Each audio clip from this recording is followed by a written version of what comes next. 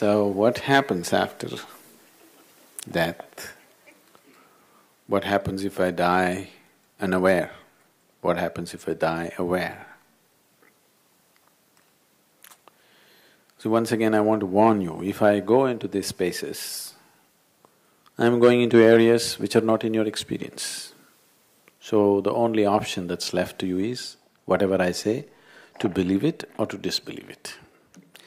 I don't like to put people in such a… It's an obscene situation, compelling you to either believe me or not believe me. I think it's obscene to to push people into that situation where you have to believe me or you don't believe me. It is the same situation as you're with me or against me. It is I don't like that But now that you asked the question, what happens? See, the most important thing for you, if you really want to know, if you just want to listen to your story, that's different. If you really want to know, the most important thing is that you must know what is happening to life now, isn't it? You're here. What is happening to this life now? How is it happening? If you strive to know this, and if you know this, you will know everything. If you know just this one, you will know everything that's worth knowing in the existence. That's how it is. You just have to know this, that's all. If you know this piece of life, you will know everything that's worth knowing in existence. That's all you need to know. That is why for ages people have been saying, know thyself or whatever. People have been saying that, isn't it? So how to know yourself? Everything that we are doing is just to set up the necessary fundamentals so that you will be able to know. If I tell you, you are soul, you are beautiful, you are love, people are making statements, God is love. How do you know? How do you know? No, my Krishna has told me, my priest has told me, somebody else has told me, all that is fine. But how do you know they know? How do you know that Krishna knows? I'm asking you. See, I'm not saying this with any disrespect or anything towards them. But how do you know? How do you know that Krishna knows, or Buddha knows, or Jesus knows, or anybody knows? How do you know? What parameters do you have to check them out and say, okay, this guy knows? How do you know? Huh? What kind of life did they live? The examples that… what they demonstrated in their life and the examples that they set for people? See, Krishna is 3,500 years ago. Gautama the Buddha is 2,500 years ago. Jesus is 2,000 years ago. That's a lot of time. People, whether a Jesus or a Buddha or Krishna, these people lived wonderful life, there's no question about it. But how do you know what they're saying is the truth? What have you got in you to tell you that? Now, I will tell you, love is God. You feel little love in your heart, you feel wonderful. So you think, I know God? No. It's a wrong conclusion you're making. Now, people are always saying love is God. Please look at this sincerely. Love is a human emotion. Human beings are capable of being loving, isn't it so? Are they? Are you capable of love?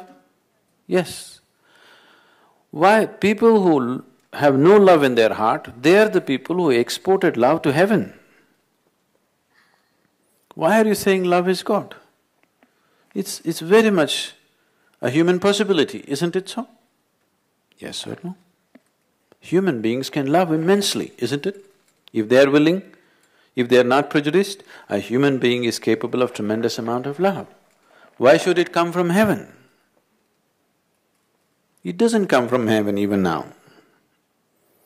If you have a dog at home, A dog is extremely loving, isn't it? Yes? Licks you up head to toe, isn't it so, out of his love?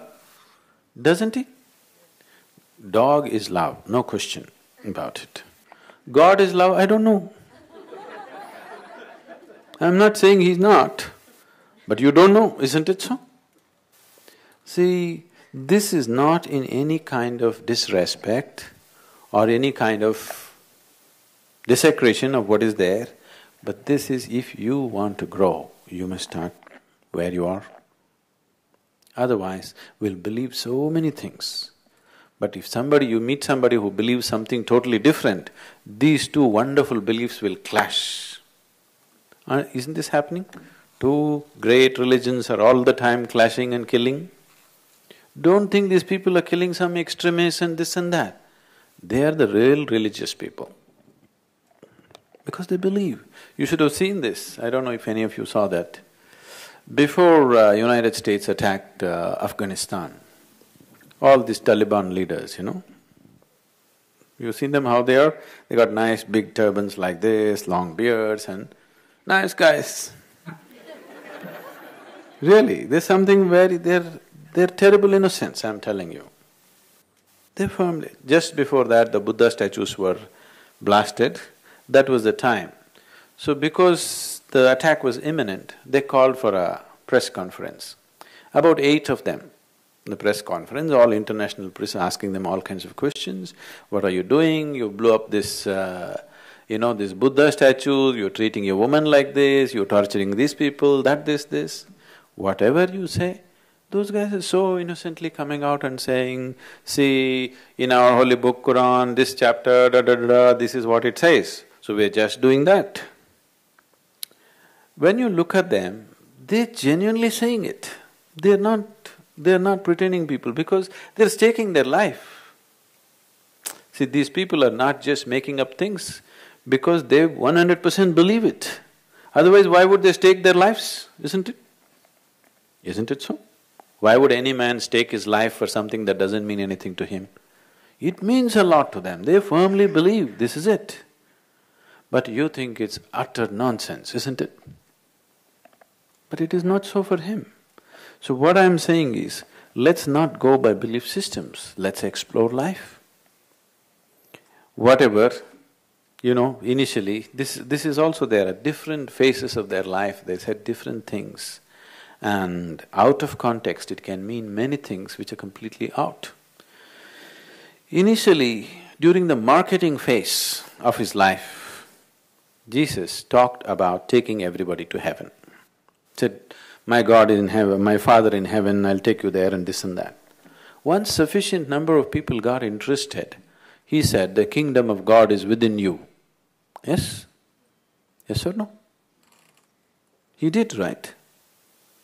He turned around and he said, the kingdom of God is within you. Everybody was thinking he's going to take them up somewhere. But he turned around and said, the kingdom of God is within you. If it's within you, all you need is a method and a way to turn inward, isn't it? Not about going somewhere. So, whatever he might have said, it could be totally out of context. After 2000 years, people might have twisted and turned and put it completely out of context. You take a piece of what somebody has said without taking the whole context of what he could have said. It could be completely meaning something else and it can always happen to everything that everybody has said. So they lived wonderful lives, no question about that. But still, in your experience, still you know, it is still a story, isn't it? Yes? A beautiful story, an inspiring story, but still a story. Stories can entertain you, stories can inspire you, stories cannot deliver you. Only if you turn inward, if you find your kingdom of God, only then it delivers you, not otherwise. For more on Sadhguru, visit www.ishafoundation.org.